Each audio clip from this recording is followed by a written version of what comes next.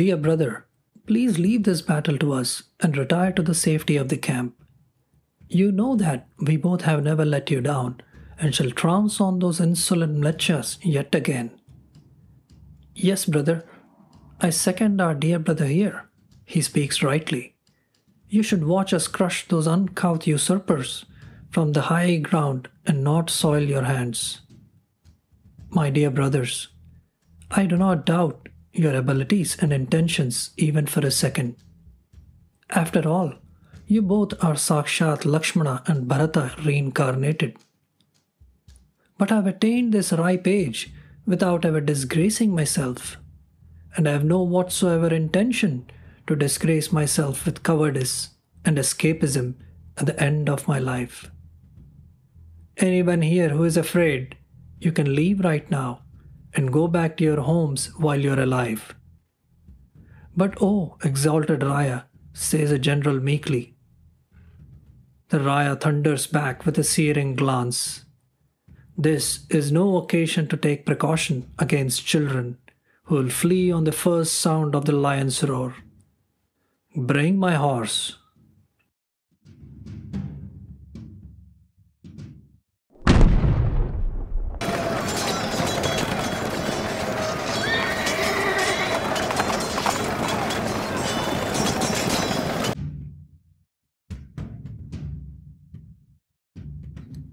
Are you doing all right, O mighty Raya? The mockery was deafening. Embrace the true faith, O fallen Raya, and your life will be spared. My fate has brought me to you. You do have the last laugh today, but my Narayana will be with me forever. O Sultan, I pray to you to cease this pointless discussion with this infidel. Make away with his head right now, before his son, Adil Shah, arrives. I hear he's already on his way. Not before long, he'll be here and whisk him away to safety. A loud thud. The head hit the ground and rolled off as the fine Persian carpet was splattered with hot blood. A blood-curdling shriek of the Sultan drowns out the thunder of the cannons outside for a few seconds. There I have my vengeance finally.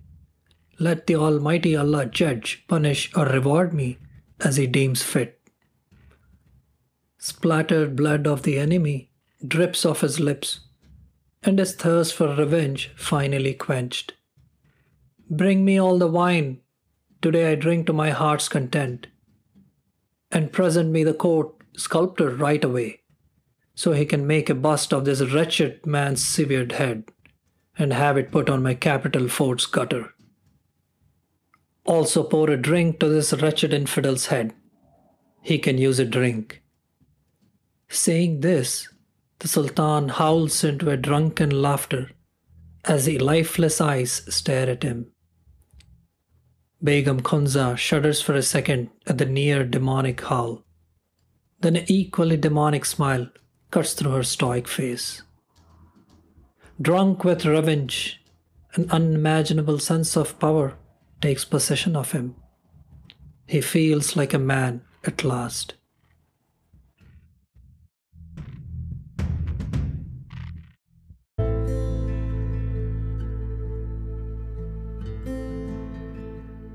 Hello listeners, welcome to Ithihasa, an Indic history podcast, and you're listening to episode 10 of season Vijayanagara. What you heard earlier was a dramatization of some moments that transpired on the fateful day of the Battle of Talikota, that saw the end of our tragic hero, Aliya Ramaraya, and brought dark clouds over the empire.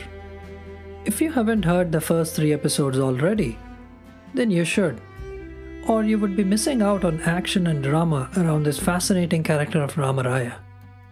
In the usual narratives, the Battle of Talikota is not just referred to as a watershed event, but also as the end of Vijayanagara.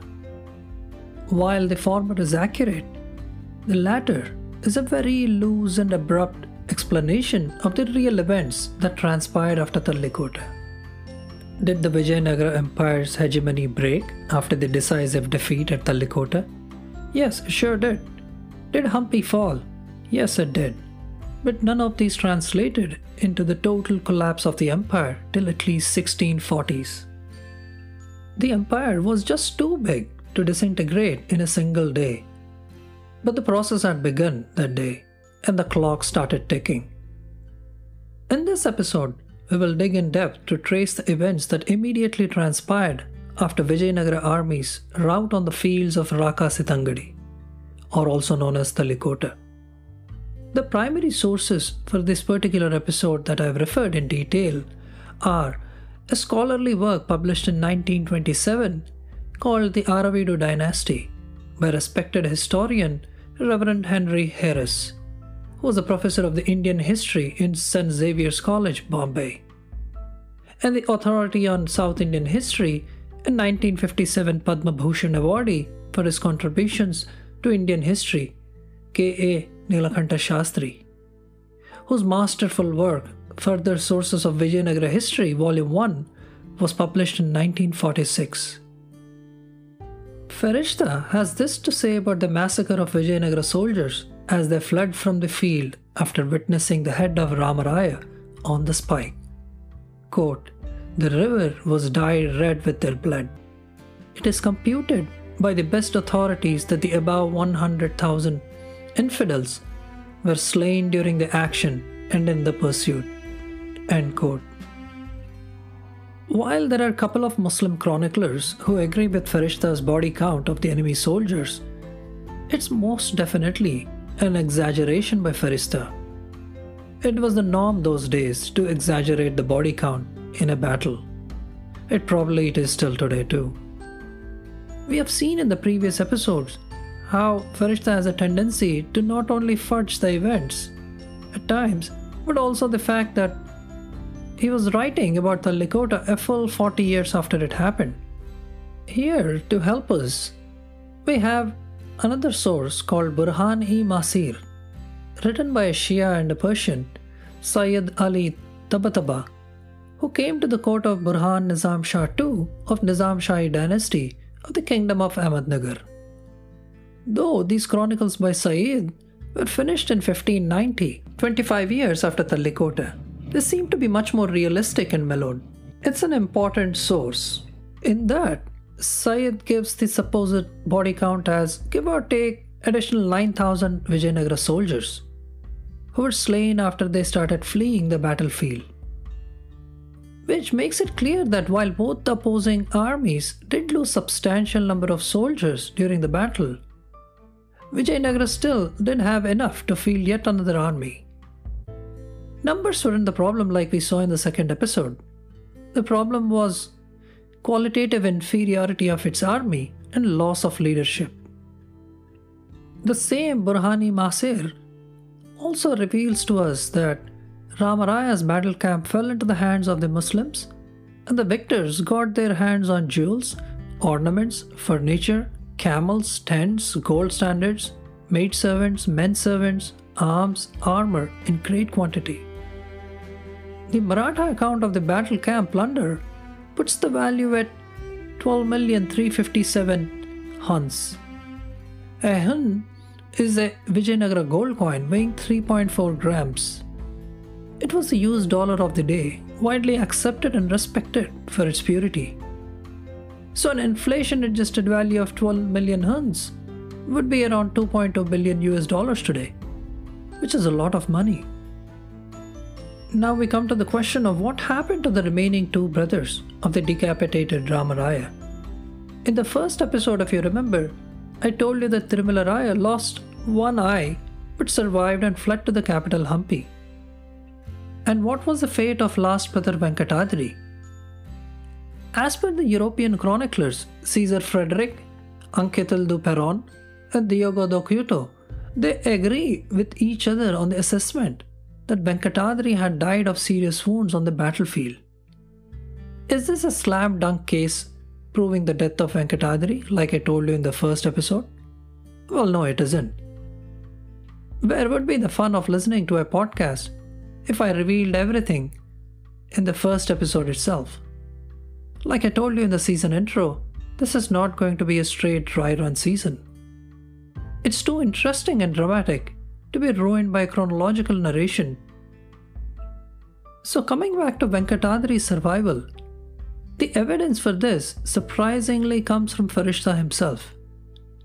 In my opinion, Farishta didn't have enough wiggle room to fabricate Venkatadri's death.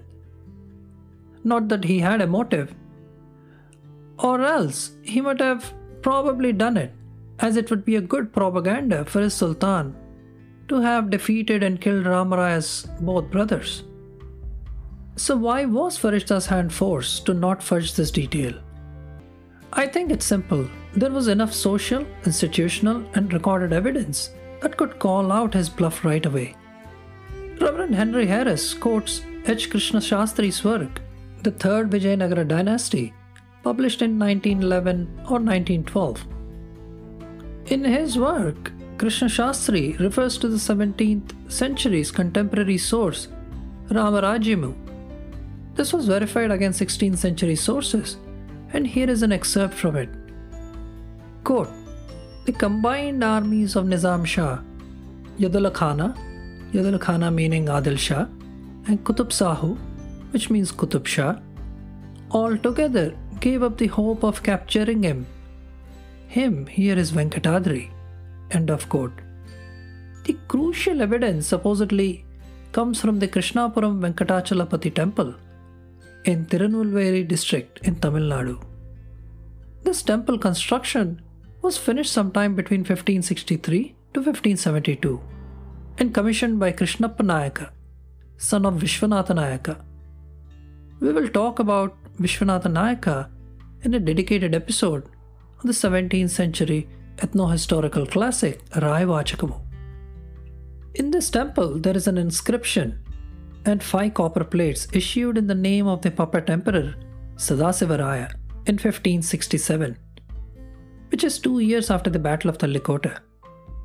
In these copper plates, Venkatadri's continued presence is also spoken of as a matter of fact, and that he shone on earth as a hero and a conqueror. In my opinion, this is a pretty strong evidence, as it's highly improbable Sadasivaraya or Venkatadri's elder brother Tirumalaraya would have gone to such great lengths to cover up Venkatadri's death. And what would be the motive to hide his death, and why suppress his martyrdom if at all he died in pitched battle? Now the question as to why the earlier confusion of Venkatadri's death. I think partly it was a classic case of fog of war that obscured Venkatadri's escape when he saw it was a losing battle, and maybe laziness on the part of later chroniclers who relied on dubious sources or hearsay. Or maybe they also felt he wasn't too important enough to focus on after a point. It is hinted that Venkatadri escaped to a distant fortress. Now such a fortress has to be down south in Vijayanagara domains instead of up north, which was where the Deccan Sultanates were stronger. It is said that Venkatadri might have escaped to the Chandragiri fort near Tirupati, and it makes complete sense. As we saw in previous episodes, Chandragiri was the Ramaraya and Aravidu families' home base, so it's only logical that Venkatadri would go where he would be safe and strong. And this indeed would be a distant fortress from the perspective of the Deccan Sultans, as it was deep in the south, where they couldn't reach yet. The historian Henry Harris also quotes Farishta to point out that before the Sultans left Hampi after 6 months of their sojourn in that city, they received an embassy from Venkatadri. Looks like he agreed to surrender some contested areas and domains to them as a ceasefire offering.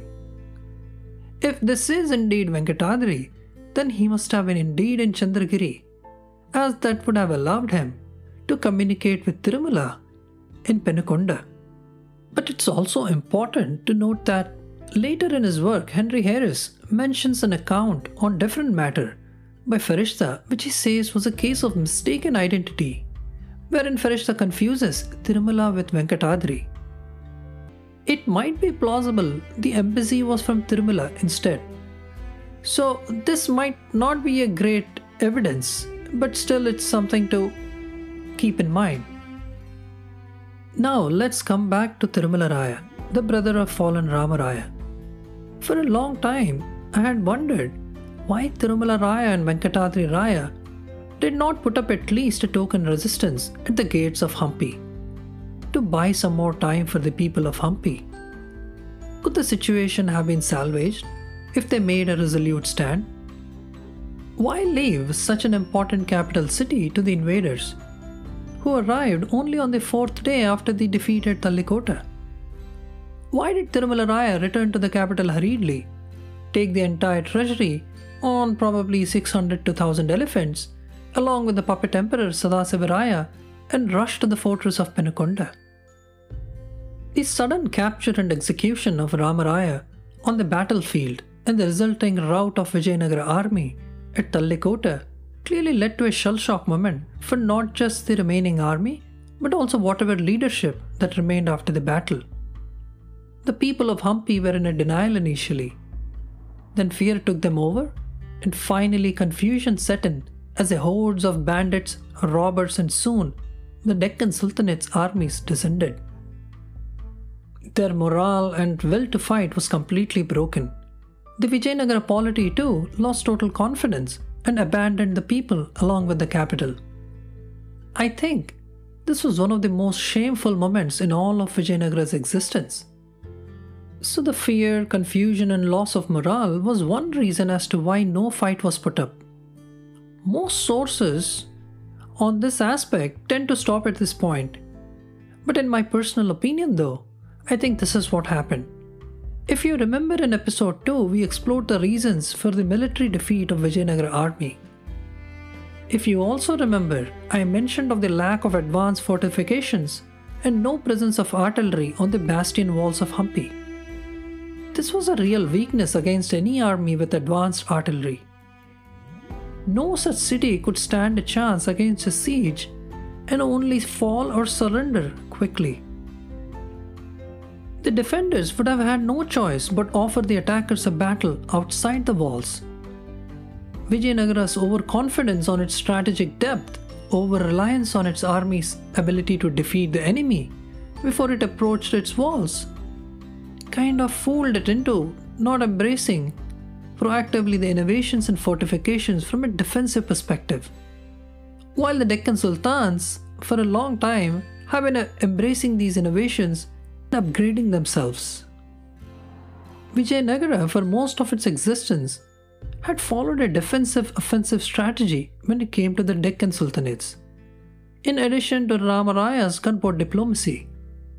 This led to it totally discounting the need to increase Hampi's static defensive capabilities. And this is what I think led Tirumala Raya to abandon the city in addition to the sapped morale of his remaining army. If one accepts the accuracy of the Vijayanagara army's body count of 9,000 give or take soldiers recorded in Burhani Masir, then on the paper Vijayanagara should have had at least 6 to 10 times more of that number as its reserve forces, which Tirumala could call upon, at least in later time.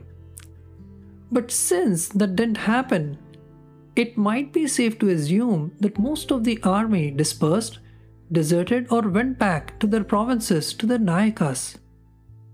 There is no way that the whole army perished.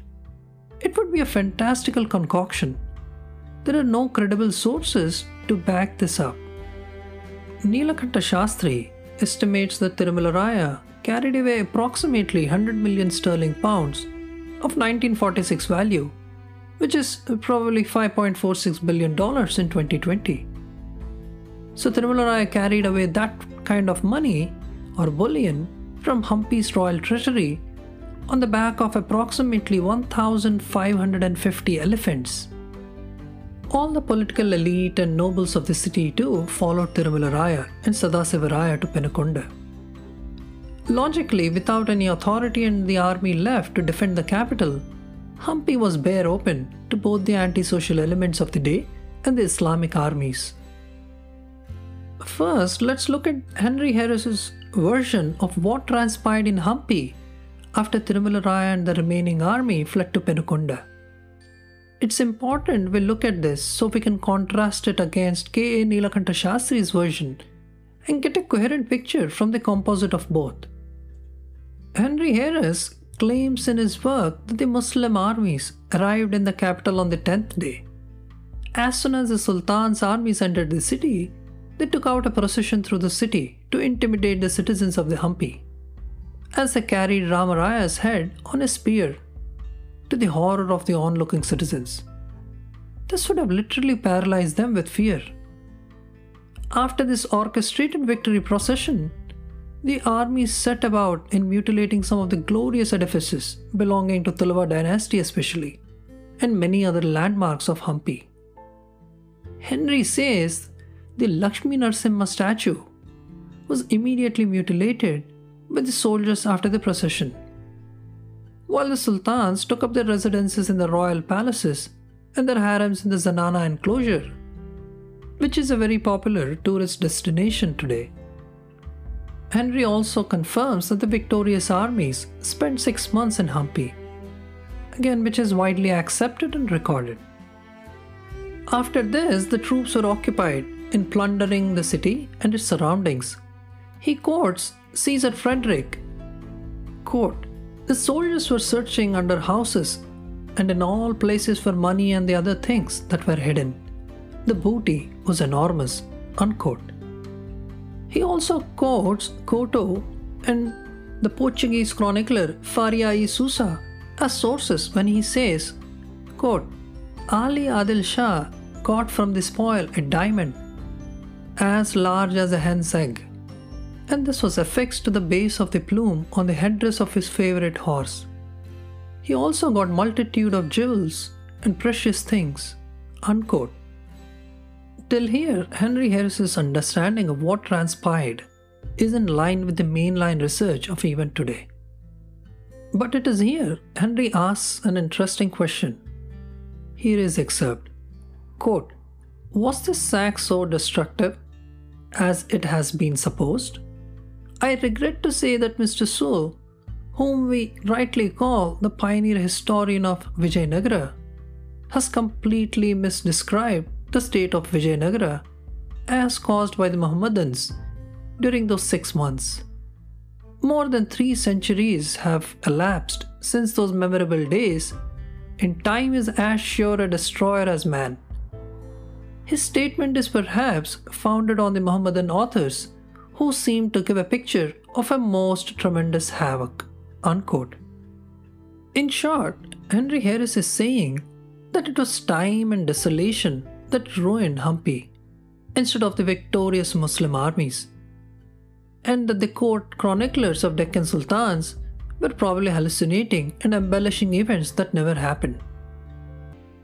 Let's look at another interesting excerpt by Henry Harris now. Quote, "I do not doubt that many a temple was desecrated in those days, that many idols were partially broken or completely destroyed, or that several shrines were perhaps razed to the ground with a fanatical iconoclast. But I cannot admit Farishta's saying that the chief buildings were razed to the ground, for the simple reasons that the chief buildings of the capital of the whole Hindu empire may be partly seen even now. His religious prejudice against the idols and the temples of the unbelievers made him suppose things done in the imperial city of which its invaders were never guilty," unquote. So the important question that we need to ask here is, are the court chroniclers of the sultans exaggerating whatever destruction their sultans did in Hampi? Or is a Henry Harris inadvertently underplaying it by taking an apologist's tone without even realizing?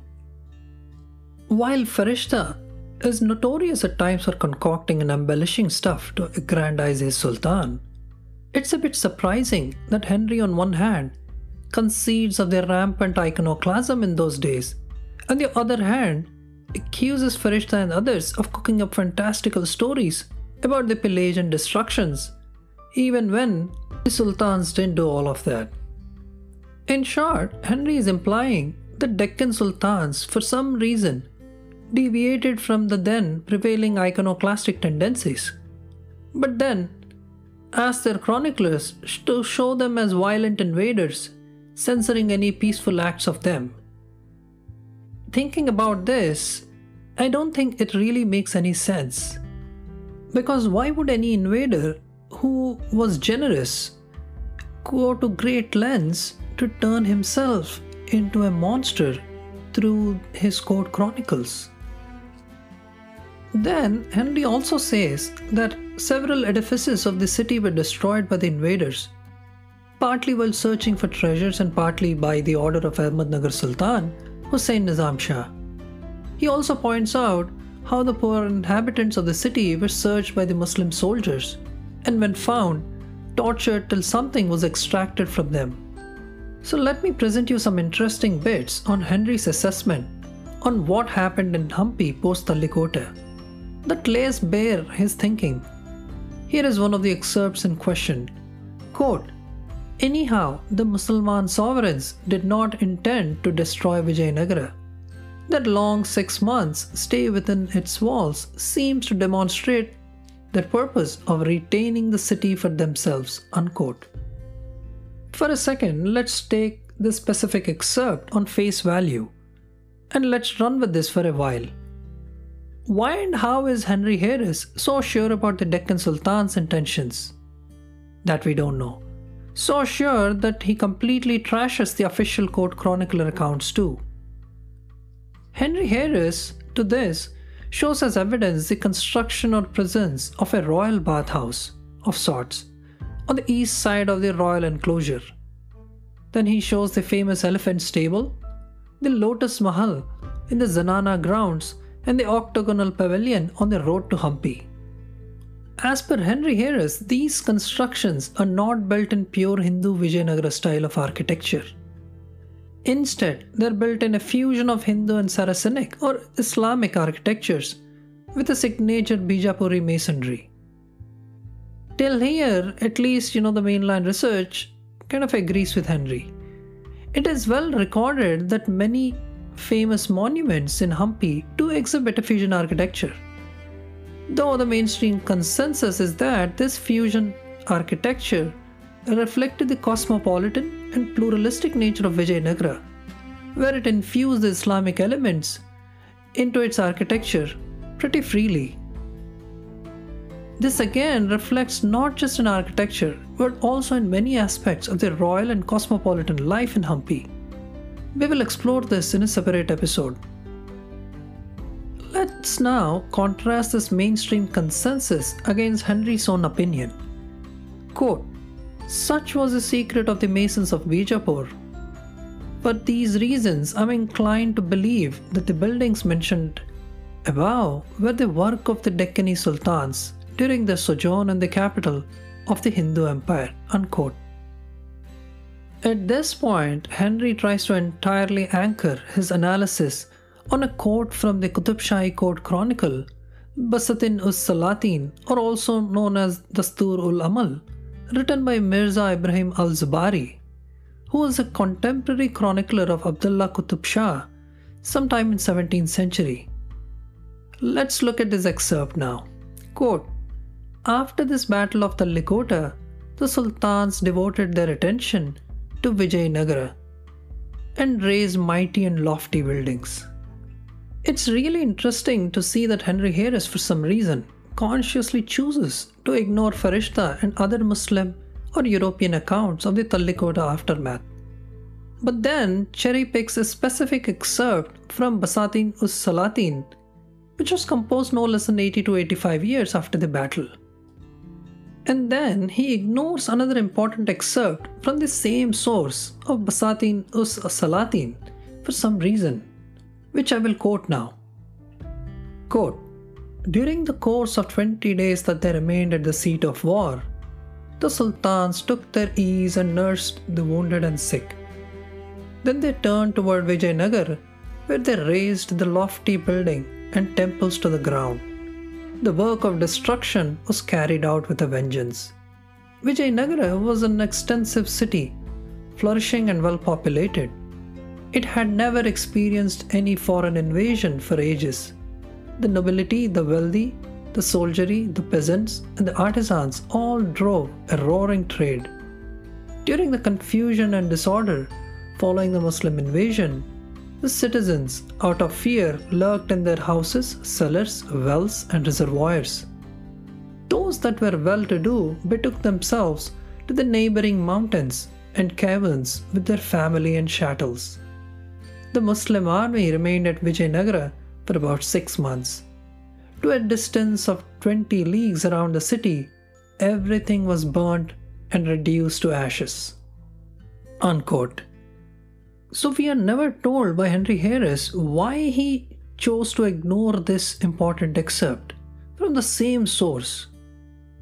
But in this next excerpt, it becomes clear that Henry Harris was either groping in the dark or was completely on a wrong track. Quote, "Yet 6 months after the triumphal arrival, at the end of July or at the beginning of August of the same year in 1565, they, with their respective armies, left Vijayanagara. They departed to their own kingdom because they were not able to maintain such a kingdom as that was so far distant from their own country." Unquote. If we look at this excerpt, it completely demolishes and contradicts his own initial assessment of the sultans wanting to retain the city for themselves. This is a complete U-turn by Henry Harris. So he's implying that it took the sultans a full 6 months to realize the naked fact that it's strategically and militarily untenable for them to hold the city of Hampi due to it being too far from their sphere of influence. And all the while the Deccan sultans were happily building romantic edifices in Hampi and entertaining the silly idea of co-ruling Hampi or dividing it all up. Until one fine day, they realized it was all a pipe dream and it's better to peacefully leave the city without destroying most of the stuff. Of course, after some token iconoclasm of the city, so the chroniclers have something to harp about their Islamic iconoclasm credentials. If this is what Henry Harris was implying, then I choose to not hesitate to call out that this is really silly and nonsensical, considering the fact that all the Deccan sultans were arch rivals, and their alliance was very opportunistic and only temporary, as it would soon collapse like we would see soon. So they would have never agreed to any arrangement of co-ruling or dividing Hampi up, when they know it's difficult to hold it. The only logical option left for them would be to molest that city as much as possible, in a way that Vijayanagara royal claim on the city only weakens significantly. As we saw in the episode Prisoner of Hampi, the power of the emperor comes from the city and its temples. Destroying and damaging the important architecture in the city would also damage the royal claim on the throne of Vijayanagara and their own legitimacy. In a fine research paper titled The Fall of Vijayanagara Reconsidered by Mark T. Lissett and Kathleen D. Morrison, show how the eponymous capital city of this empire was largely abandoned following the defeat of the Tulava dynasty's imperial army at Talikota in 1565. And in this paper they show how areas of the city were burned, looted, and many of its monumental temple complexes, gateways, and images were left in ruins. However, and despite an historical tradition emphasizing the total destruction of the city, the level and focus of destruction was strikingly variable. And last but not least, by sacking the city thoroughly, the sultans effectively had ensured that none of them would be able to find any use for it. So it is more like it's neither mine nor yours. If only the sultans wanted to possess one of the richest cities in the world with a thriving economy, they wouldn't have destroyed it. It doesn't make sense. Instead, just co-opting it into their own empires would have actually made them a lot wealthier and richer. Another interesting thing to note is Henry Harris says the combined armies of sultans cannot hold the city even after his stress on the Vijayanagara army perishing at Talikota. The question that now arises is, Did the Vijayanagara army perish or not? If it did, how many were the casualties? And was the chronicler Syed underquoting the casualty figures? If so, what was the abnormal motive? In my opinion, the unwillingness of the combined Muslim armies to hold the city is a clear proof of the potency of Vijayanagara to still field an army and launch a counterattack on its capital to take it back from the Muslim forces. There was no romantic self-realization setting on the sultans, and neither was their sojourn in Hampi a peaceful one like we will see in a bit. So one has to call out the contradictory aspects of Henry's analysis on Talikota's aftermath, where he fits the data to his theory instead of doing it the other way around. Barring some issues like this, his work on the Arabido dynasty is a fantastic one nevertheless. I also think Henry Harris was at a disadvantage as an historian due to lack of better archaeological data in comparison to historians who came after him, or historians and researchers who came after Hampi was declared as an heritage site by the Indian government post-independence. So he ended up seeing some of these monuments as cultural outliers in middle of an Hindu capital. And this was probably making him sound like an apologist today to us. Instead, at that time, he probably was only trying to be fair to the Deccan Sultans, instead of peddling any overarching ideological agenda. So I think in this aspect he should get a benefit of doubt in spite of his suboptimal analysis. Now let's look at K.A. Nilakanta Shastri's account of the aftermath in Hampi. His account is important not only because of him being an definitive authority on South Indian history, but more so because he taps into much stronger and much reliable contemporary sources called kaifiyats. Kaifiyat is an Urdu word that loosely translates into situation or condition, put into a written statement. Many villages and towns used to use these kaifiyats as a way to record important events that transpired or were happening. Think of it as a primitive form of a medium like Twitter or Facebook wall posts that run commentaries on events of the day minus the fake news. They used to be based on themes like social, political, economic, or military. Nilakanta Shastri writes in chapter 22 of his work, The Further Sources of Vijayanagara History, Volume 1, that the Muhammadans entered the city without any resistance, smashed the idols, demolished the temples, set fire to the palaces and buildings, plundered the people, abducted women, and enslaved the men. Shastri also quotes the poet Rudra from his work Niranka Sopakyanam, the Kaifiyats of Pushpagiri, Kaifiyats of Kadapa, and Kalagyana, written by the Lingayat saint Emmaya Basava, when he talks about the systematic plunder, iconoclasm in Hampi, massacres in nearby villages. Here is an excerpt from this chapter. Quote, during the 6 months when the Mohammedans halted at Vijayanagara, they ravaged the neighborhood most systematically. Not one village in the whole of Rayalaseema escaped the Mohammedan scourge. People fled in panic from their homes and took refuge in hills and jungles, or migrated to remote places. When at last the Mohammedans departed from Vijayanagara, they left the city and its neighborhood a vast heap of smoldering ruins. No house escaped fire, no temples remained undestroyed, and no idols stood with all their limbs intact. Unquote. It's clear from Shastri's European chroniclers Basatin Salatin descriptions that they paint a much more tragic and devastating picture of the immediate aftermath of Talikota, in comparison to Henry Harris's apologetic and diluted descriptions. Having said that, it's important to point out that both the Shastri's descriptions and Henry Harris's descriptions do concur on an important fact that though Vijayanagara was sacked and plundered, it was not totally destroyed, and that most of the inhabitants returned after the invaders left. Here, let's look at an excerpt from Kathleen de Morrison's The Fall of Vijayanagara Reconsidered.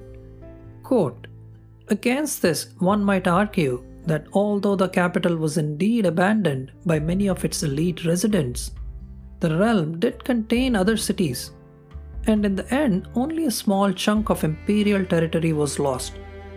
Closer to the ground, it is clear from archaeological evidence that the great majority of the rural population continued to live and work in the region.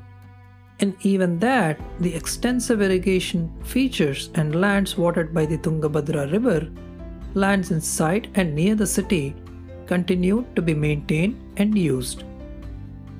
Kathleen also adds that, despite the importance accorded to the sacking of Vijayanagara, in a world in which conquest and plunder were not rare, there is almost nothing written about patterns of abandonment and destruction in and around the city after 1565. It makes sense when you think about it.